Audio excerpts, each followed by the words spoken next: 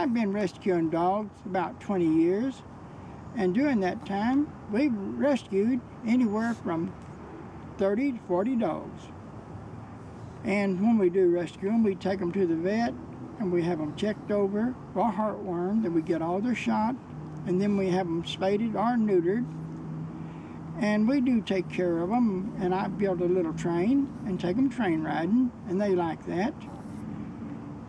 And then we've got a little dog that we've come up with off the Walmart parking lot. He was just a pup.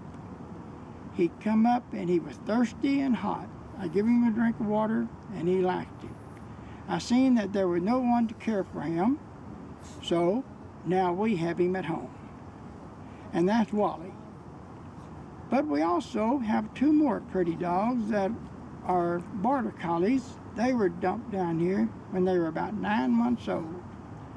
And we've taken them in, but they're real mischievous. They love to bite and play, but that's also why we make them ride in the back of the train. And we enjoy taking care of the animals and feeding them well, and they seem to be happy down here.